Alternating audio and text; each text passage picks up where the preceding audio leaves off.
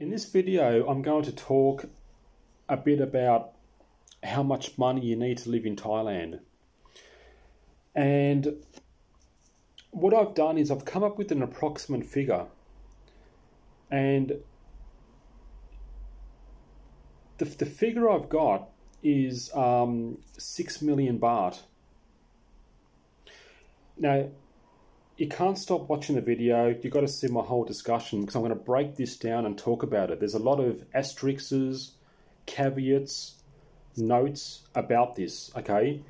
But what I've done is I've calculated 6 million baht as a bare minimum over a 30-year period, and that's the key. Why 30 years? Who knows? I mean, first of all, how long do you expect to live for? Now, I'm sort of assuming that unless you're very rich, you don't want to go to Thailand below the age of 50. And that was a mistake I made. I was 45 and I realised I was too young. See how age perception is important here, because I thought I was in a hurry to go to Thailand. I'm wasting my life, 45. Well, I was too young. I'll admit that. So from the age of 50, you can get a retirement visa. So I'm using 50 as sort of a level here because you can get the retirement visa. Under 50, it's got to be a marriage visa, family, whatever. But over 50, a retirement visa is possible. So that's just a figure I've taken. 30 years, well, how long do you want to live for? If you live a very long, prosperous life, then you might run out of money. And that happens to a lot of men. There's so many dangers about living in Thailand. I've got other videos where I warn about that. And one of the risks is you run out of money. That's the whole key. And if you run out of money and you're too old to come back to work, come back to your country, you're stuffed. That's just one more danger of living in Thailand. My basic advice is don't live in Thailand.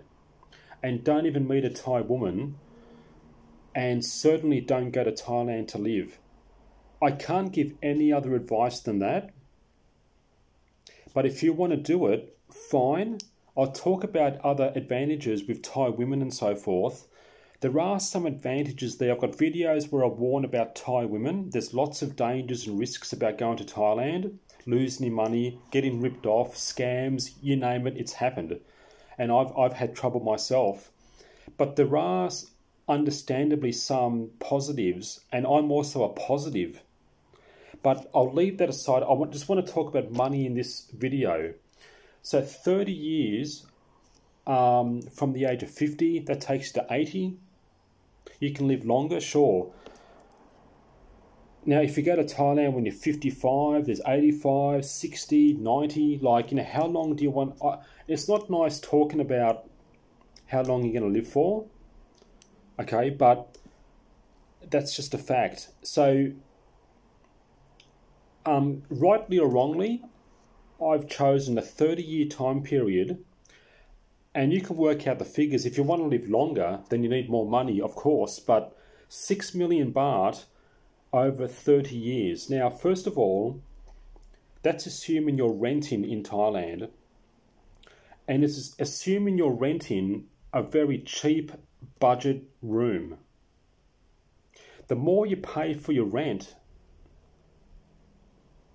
the more money you need, the more comfort you have. If you want air conditioners and TVs and warm showers and all this sort of stuff, you're just going to be paying a lot more money. So 6 million baht over 30 years is a very conservative figure in a budget room, maybe 2,000 to 3,000 baht a month. The cheapest room I had outside of Bangkok was 2,000 baht a month, no air conditioning, cold shower. But it was a nice construction, nice new room, nice tiling and so forth. I did find a room for 1,500 baht inside Bangkok. But it was a small room, again, no air conditioning, cold shower, not even a sit-down toilet, but a squat toilet in a bad location. You needed a motorbike to get to local shops, just local shops. To walk to local shops would have been a fair walk. Okay, so it was a bad location, so that gives you an idea. 1,500 baht, and all my neighbours were Burmese workers. Nothing against Burmese, but I mean, that's the sort of area I was living in. Very cheap, far from shops, a bad area, all Burmese. There were some Thai people there, but they were mostly Burmese people. A lot of factories in the area there. A factory, industrial sort of area, far from the touristy areas, far from the BTS and so forth. Outside of Bangkok, again, outside of Bangkok. And you can still find some good locations, like near shops and so forth, but that was 2,000 baht a month. So I'm talking a budget room like that, 6 million baht over 30 years, conservative. That doesn't include traveling. Now, if you want to go on holidays around Thailand, paying for hotels, trips, aeroplane tickets, or going back to your country to visit, you've got to add money to that. It doesn't include the money for visas, the fees and so forth for your visas, all that sort of stuff. And it doesn't include the money you have to have in the bank account, because you need, at the moment, I think it's at least 800,000 baht in a Thai bank account at all times. That's dead money that has to sit there. So on top of your 6 million baht, you've got 800,000 baht that has to stay in the bank account. 6 million, like I said, is very conservative in a cheap budget room. You might be thinking, well, what am I buy a house or something? Okay, I'll have to talk about buying a house in another video, because I do have prices for houses and land and so forth. You can buy a condo. Now, foreigners, I think, can buy condos in Bangkok or Pattaya. That's it. But foreigners can't buy land or houses. It's going to be your wife. So if you just want to live in Thailand yourself and not be married, then that's what you're looking at. Conservative, living in a cheap room, not traveling much, 6 million baht over 30 years. If you want to buy a house, then you want to be married, and all that money is going to go to your Thai wife. It's not you. You can't own the land. It's a Thai person. So if you divorce, if you want to leave your wife, if your marriage goes down the gurgler, then you've lost all that money. And that's another risk about living in Thailand, because you can't own land, you can't own a house. It's got to be in your Thai wife's name. But if your Thai wife rips you off, which has happened, if your marriage goes bust, then you've lost all that money. So you can put a whole heap of money up front to buy a house, but you're going to lose all that. If you live happily ever after, then fine. And of course, your house is going to go on to your children. If you have children, a generational thing, that's all fine. But the good thing about renting is that you can change. I found Thailand to be a very annoying place to live, annoying neighbour. I had to move 2 or 3 times just to get away from annoying neighbours. At least if you rent, you can move to a new place, see a new place in Thailand, explore a new place, or escape annoying neighbours, because Thailand can be very annoying to live in. And then if you don't like Thailand, you can always bail out and come back to your country. You've wasted whatever money you've spent. Well, not wasted. You've had your stay in Thailand. But at least you haven't spent millions of baht for a house up front and lost it all. You rent, you can come back to your country, at least save money. The thing is, you should never spend or invest, or you should only invest the money in Thailand that you can afford to lose. That's a big key. Only invest the money or spend the money you can afford to lose. Now, if you're rich, you're okay, but if you're like, not rich, but you've got a load of money, and you're going to invest a massive amount of money to buy a house or a farm or something in your Thai wife's name, you can see how that breaks the rule. You can't do that. And that's what I advise people. That's why my advice is you don't live in Thailand. It is such a massive risk. You can, sure, and lots of Westerners seem to be able to. If you live happily ever after, fine, but it's a massive risk. Only spend the money you can afford to lose. And if you've got a certain amount of life savings and you spend millions on a house in your Thai wife's name, essentially you can lose all that. See, it's lost. Okay, that's just another danger of living in Thailand. But let's get back to this point that I was talking about. Now, the other thing is the exchange rate is really bad at the moment. I've spoken about that in a previous video. At the moment, it's 20 baht to the Australian dollar. Under 20 baht, it's uneconomical. I'm telling you that 20 is really hovering at a tipping point. Under 20, the Thailand dream's finished.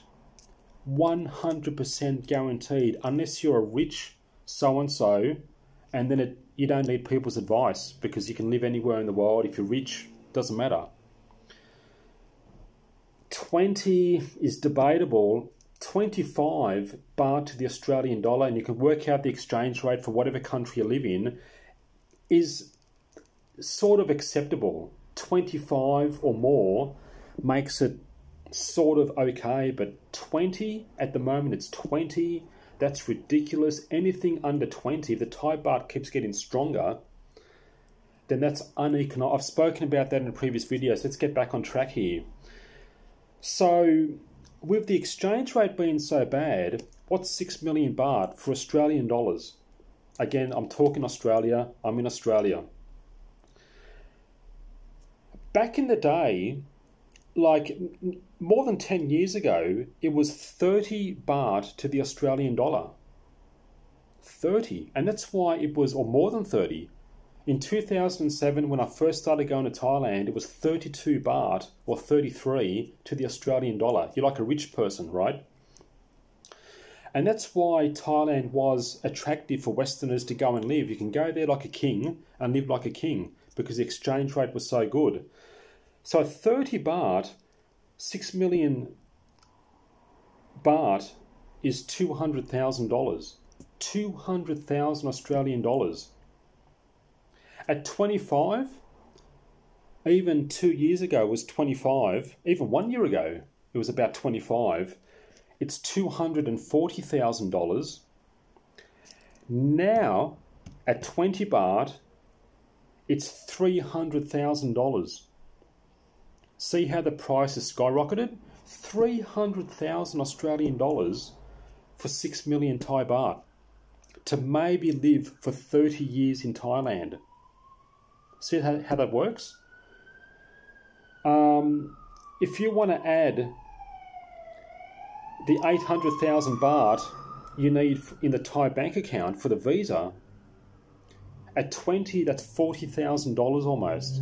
So you can add $40,000 to your $300,000 to live in Thailand. The minimum for 30 years. The bare minimum, 6 million. And really the realistic figure is probably more than 6 million. 6 million is conservative living in a cheap room. Like I said, 7, 8, 10, how much, how comfortable your room is, how much luxury you want. If you want to buy a car then, buy houses, go on trips, stay in hotels, come back to your country, then it just keeps going up. But 6 million is totally conservative in a cheap room. Then add the 800,000 baht you need in the Thai bank account. That's $40,000. That's almost $350,000 you need. When it was 30 baht, that was 20,000 plus 27,000, maybe $230,000 back more than 10 years ago. Now it's $350,000. So that might give you a rough indication of how much money you need to live in Thailand. And once you start paying for your family, that's where your money drain. Thai women can drain your money away, and Thailand can drain your money away. You start paying for people's expenses. Oh, my grandmother's sick. My brother-in-law's in hospital, had a bike accident. Got to buy a new car, a new fridge for the wooden house. You want to build a new house, and can I have this? You have all these friends and family come at you for money. Your money's going to drain away unless you're rich. That's the massive danger of living in Thailand. Anyway, this video is too long. I think I've made my point. The dangers of Thailand, but if you do want to live in Thailand, you need a whole heap of money, and 6 million baht is totally conservative, renting a cheap room and not traveling much. I'll talk about buying houses in a future video, but that's going to involve a big obviously a massive lump sum up front, which you're going to lose, well, which you may potentially lose if things go sour and you've got to bail out, come home, divorce, whatever. But there it is. I was going to say something but forgot. I'll leave it at that. And that's 350,000 Australian dollars bare minimum at the current exchange rate, 20 baht to the Australian dollar, which is a terrible exchange rate. Like I said, it's almost uneconomical now to live in Thailand. Anything less, forget it. It's got to go up to at least 25 baht, and you can work out the exchange rate in whatever country you live in. 25 baht or more is okay, but there it is. Some rough figures to go by. Be very careful about, you can live in Thailand, but the thing is, don't come crying to me if things go bad, you lose your money, you lose your life, and you have a bad experience. That's all I'm saying. That's my warning videos about Thailand.